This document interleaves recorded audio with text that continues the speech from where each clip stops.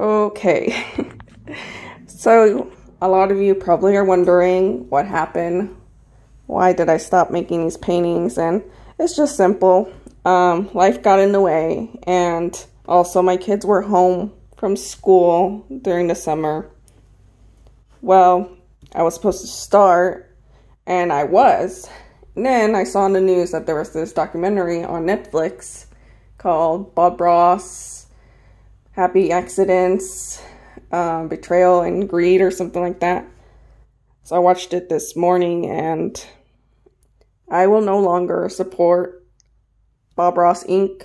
or anything that has to do with all that. You just have to watch the documentary.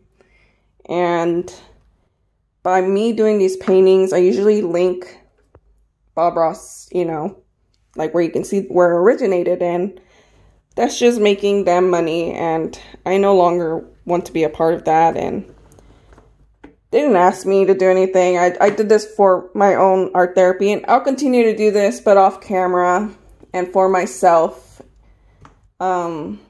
If I continue to put this out there, then that's just gonna make them more money, and I can't support them after what I just watched. And I hope you understand, whoever's watching, and I hope you really do go watch that documentary. I will support Bob Ross, the person. I won't support the materials, the merchandise, all that. Yeah. These are only 55 paintings that I did, and I was supposed to do them every single day, and yeah, life got in the way, and I'll just do this on my own time and off camera. And yeah, I really hope you guys will understand what I did, and I'm a little sad today from watching that documentary, I'm not gonna lie.